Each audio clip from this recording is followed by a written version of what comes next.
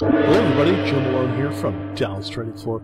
Well, the S&P 500 fell below a key moving average, that's the 21-day exponential moving average today, and subsequently the VIX popped up. So what's taking place is that I think this is a signal that the market is going to go lower from this point.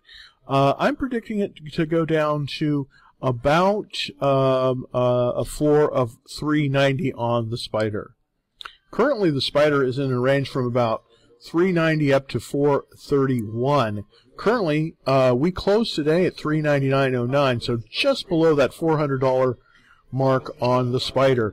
Here's the thing, I do expect we're going to see a downward trend at least for a few more days. I suspect that we might get some support at the 50-day line, but more than likely it's going to pull below that.